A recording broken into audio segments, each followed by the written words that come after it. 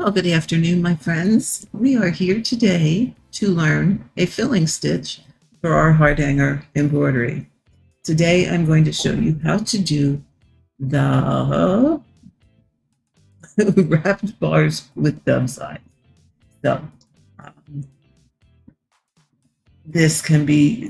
I'm making this one because I used it in the sampler that I designed for people on my channel. However, this will be available for anyone who wants to know how to do this stitch. So it is wrapped bars with dove's eyes.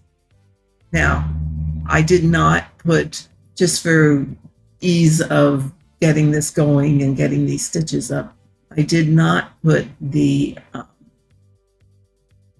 satin stitches around the outside. I'm just going to demonstrate the actual stitch itself.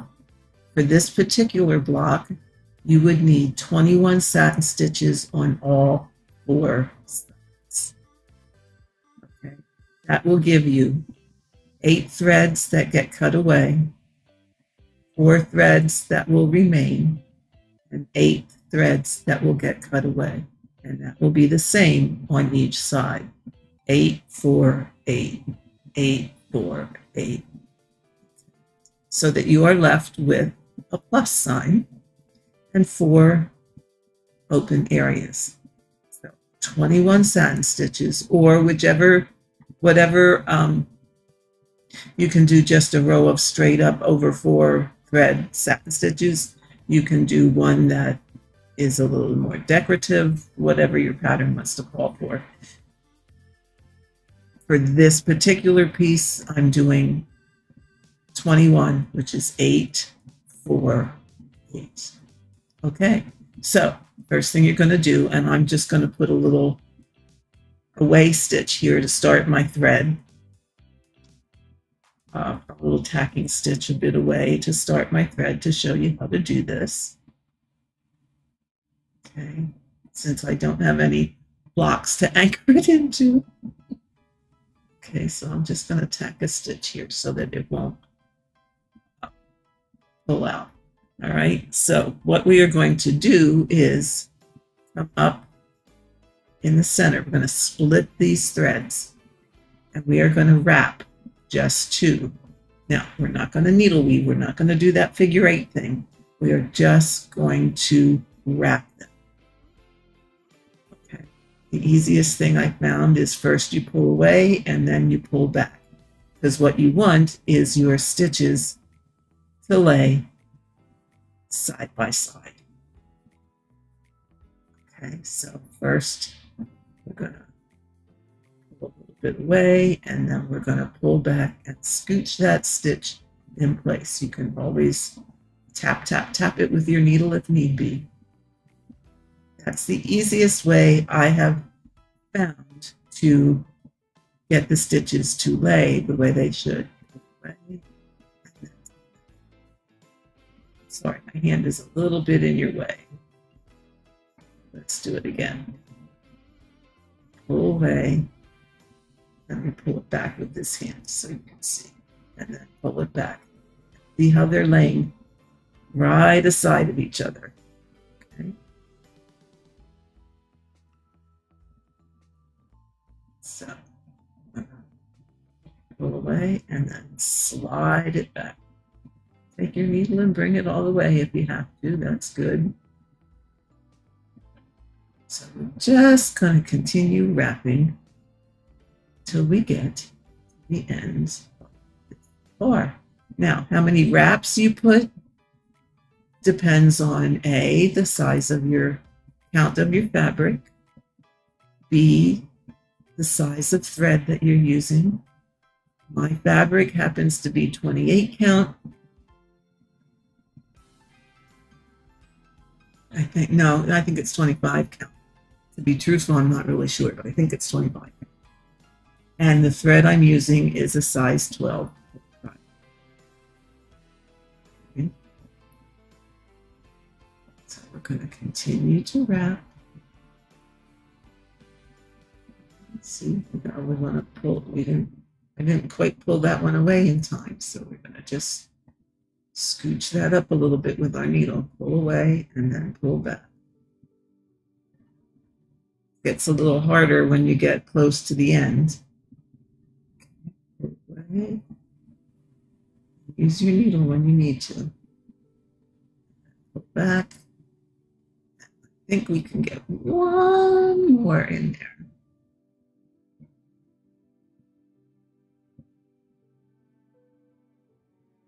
You notice I have my finger underneath, and that's pushing up on the threads in order to get things to go correctly. Now, once we have one side wrapped, we're going to want to wrap the next one. So we're going to wrap down here. Oh, I pierced that. We don't want to go there.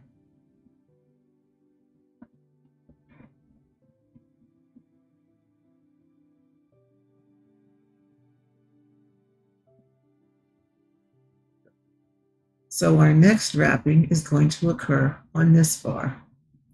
Now, it's a little hard for me to do on a stand, but I'm going to try and flip you around a little bit. See if I can bring this up a little bit more. Okay, and still my being. Okay, let me do this a little bit. This is a scrap piece of fabric that I started something on and decided not to stitch it, at least not in those colors. Okay, so we're going to do the same thing here. We're going to, and if you haven't figured it out already, Hardanger embroidery is an embroidery where you are manipulating your fabric to different positions all the time. At least I am. Pull it away and pull back. I think I pierced my, I pierced my, oh, there. Okay, go again. Get it here so I can see what I'm doing.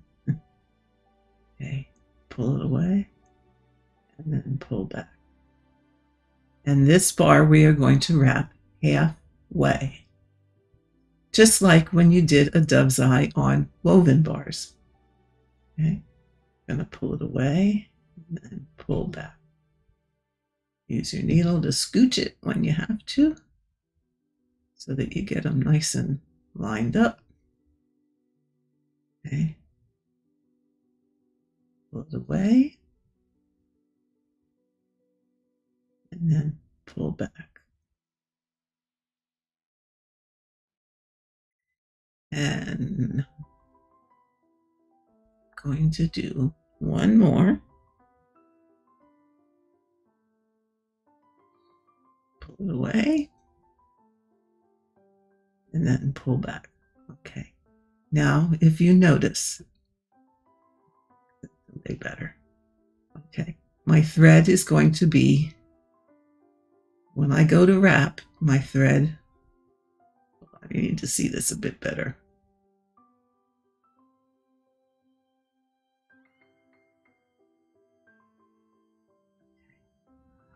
My thread is going to come up on top. Okay, see that? On top. And I'm going to put my first dove's eye in. Up over. Go to your completed bar first. And then you are going to come up over your working. Okay. I have to turn it this way again because this is just an awkward angle for me. Sorry, guys. Okay. Now, that's my wrapped. I'm going to lay it across. I'm going to go under this bar and come up on top of my working thread. Okay, and try and keep that in the middle. All right, now I'm going to go down into this set of satin stitches, somewhere close to the middle, and I'm going to come up, on top of the working thread. So you see how I get that little twist every time. So move this over just a little bit to the center. There we go. Next one, lay it across. Come up on top of the working thread. There we go. So much better. So much better. Okay. And now we're going to go underneath that first one. And that is going to complete our dove's eye. See that? Oh, I have a cat here. And now we are going to continue. Remy, you're gonna put a hole in my pants. We're going to continue wrapping this bar.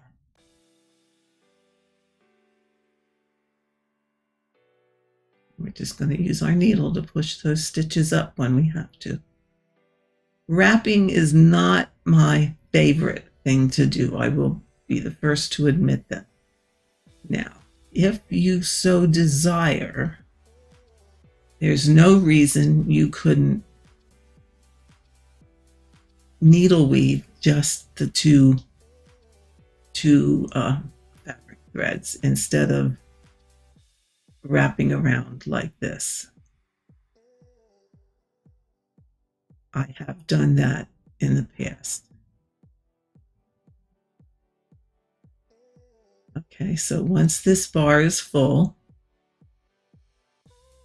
put one more on it just for good measure. Once this bar is full, we want to get to the next one. So I'm going to come down and I'm going to go under this one like this. So I'm going to make like I'm going to wrap this one more time, but yet I'm going to move over to this next bar. And then I'm going to do the same thing. Okay. And I'm going to wrap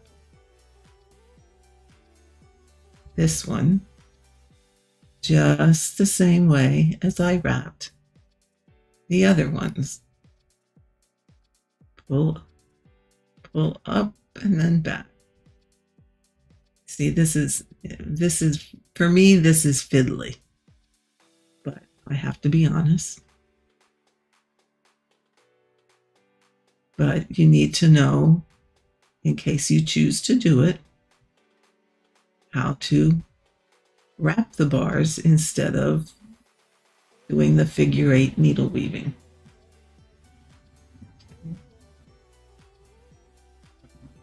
So I'm going to try and do this without changing the direction of my fabric again. See if I can do it better that way.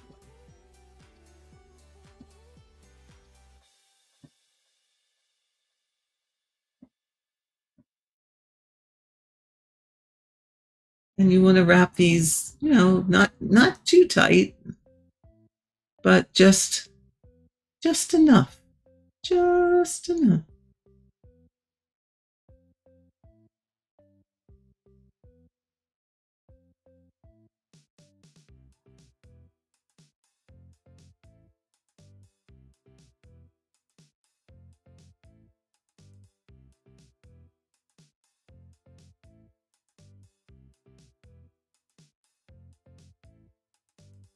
Okay.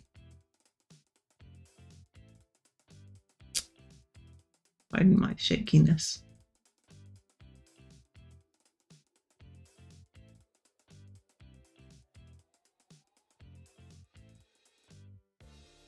Okay, now I'm going to move to here.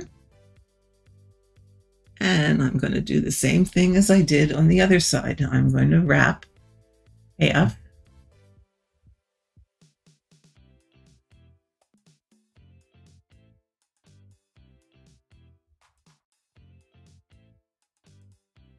This is a little hard to do without my big hands getting in your in the way. But I think you're getting, I hope you're getting the idea. So you're going to wrap half. Let's just do one more. And then call that half.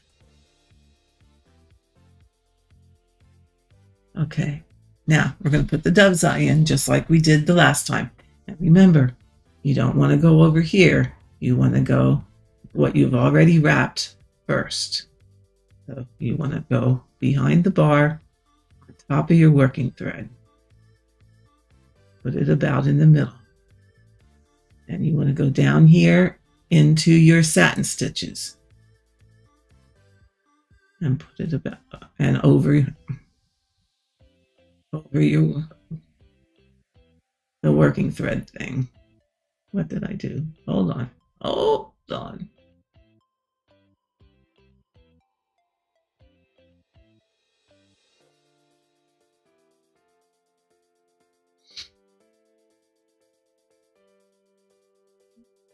There we go.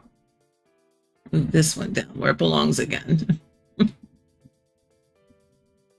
Then we want to go over here, working thread up this way, over here, on top of the working thread, so we get that correct twist.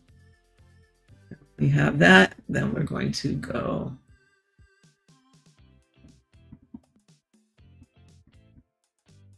this one.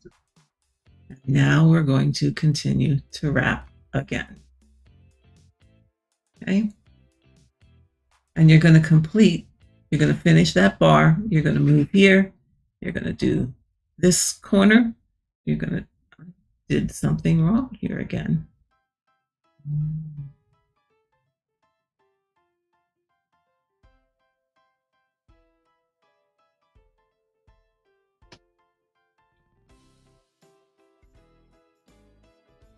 We go under here. There we go. I went over it. I should have went under it. There we go. And then we're going to just continue wrapping. Okay. So you're going to do all 4 sections the same way. Put something right underneath here. There you go. All 4 sections. That's not very good.